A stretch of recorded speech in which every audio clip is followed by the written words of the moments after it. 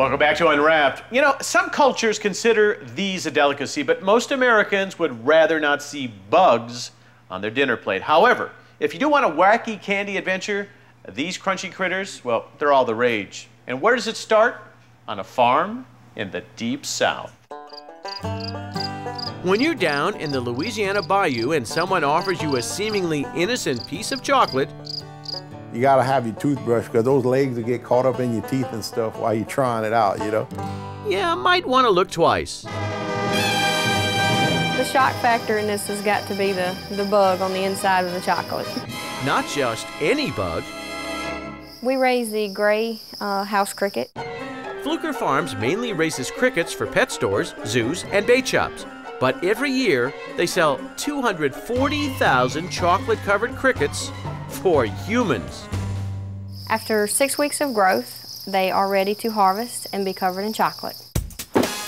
They collect the crickets en masse. We're going to measure them out and put them in boxes. We'll put about 1,000 to a box and we'll freeze them. And then they'll go on to be cooked. I go ahead and I put them on my sheet pan and we cook the crickets for approximately on 350 with the convection of it right at an hour. Every time I cook them, I eat a few of them, a dozen or so, just to make sure they're ripe. Next up, the sweet stuff. And let's be honest, this milk chocolate had better taste good. We place the chocolate in the mold first, and then before the chocolate gets hard, we put the cricket inside the mold. And then the chocolate hardens. We have candy stores buy them as novelties, and we have a lot of teachers. It's a popular classroom thing.